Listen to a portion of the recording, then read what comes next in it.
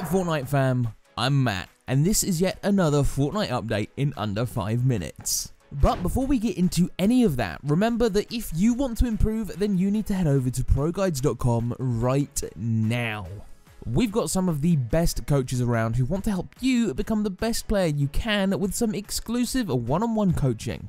They'll play right alongside you in your games to help you supercharge your improvement, so you can succeed in the next FNCS or arena. Since Epic Games have completely forgotten how to publish even the smallest patch notes on their Twitter account, let's start with the map changes. At first glance, it might look like nothing has changed, but as a matter of fact, the alien abduction of Slurpy Swamp has begun, with a few chunks of the map now having been ripped away by the mothership overhead. You'll currently be able to visit the abducted parts as part of the mothership minigame after being scooped up by an abductor. Now that we're done with those frankly almost non-existent map changes, let's get into everything that has been uncovered by data miners in the files. First up, there are two brand new weapons that can be found in the files. The first of the two is the much expected Propifier. This is a weapon that will allow you to transform yourself into various different props without actually having to pay an NPC any gold. The other, less expected addition is a brand new pulse rifle. This is the Burst Pulse Rifle that has supposedly been modified for burst firing.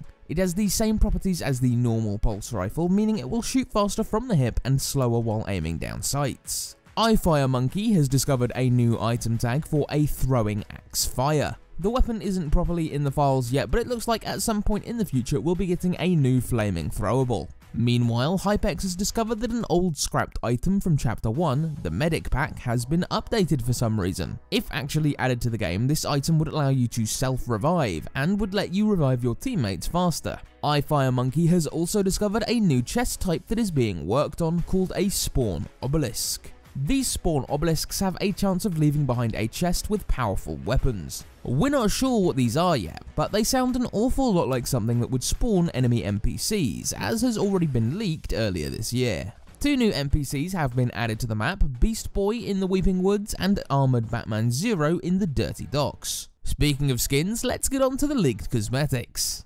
For the skins, we've got the Pop Prodigy, Harmonizer, Amplitude, Band Pass, Melody Maverick, Synth Striker, Attenuator, Reverb, Syncopator, and Hi-Hat skins. These outfits will light up and change colours in response to music. There's also Human Bill, who has apparently over 4,000 unique style combinations, as well as Bloodsport. We don't know what any of them look like, but leakers have also discovered a Back to School 2021 cosmetic set in the files. For the harvesting tools, we've got the Argus Saber and the Freezy Friends. For backblings, there's the Guffy Stuffy, which will react happily or angrily depending on how you play the game, the Starro Specimen, and a weather balloon.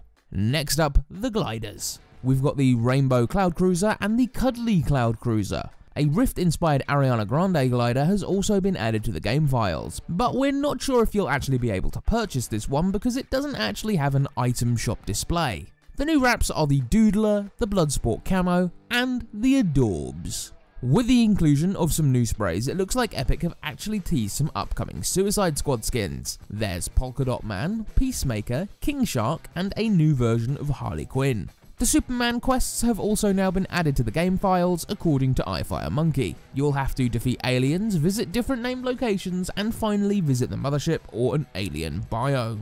That's it for this week's update. New weapons, an event on the way, and new changes to map locations. Honestly, it seems like this update is actually going to be pretty fun. Either way, I'll see you all in a couple of weeks for the next one. If you enjoyed today's video, leave a like and make sure you subscribe and hit the bell to be informed of every awesome ProGuides upload.